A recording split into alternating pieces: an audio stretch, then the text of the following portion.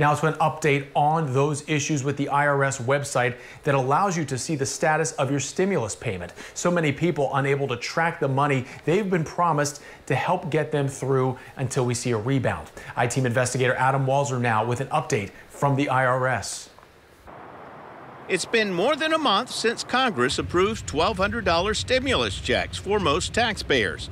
But soon after the IRS Get My Payment website went live, we started hearing complaints from people unable to log in or get answers.